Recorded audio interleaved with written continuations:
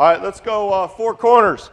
Okay, put 2 guys in each line. Let's go corner, corner, half court, half court. Ball in each line. This will be the challenge. Here, half court. Come on in.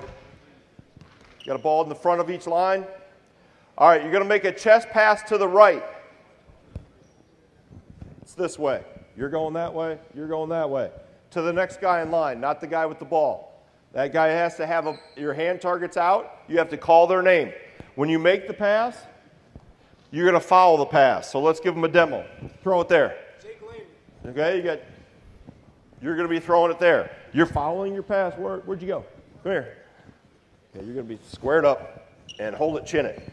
Okay, you got to come take it from him. No, let me take it. And then you're going to give it back. But you got to reverse pivot. You take it, reverse pivot. Reverse pivot, keep it chinned. Okay, hand it back to him. He's going to go that way with it.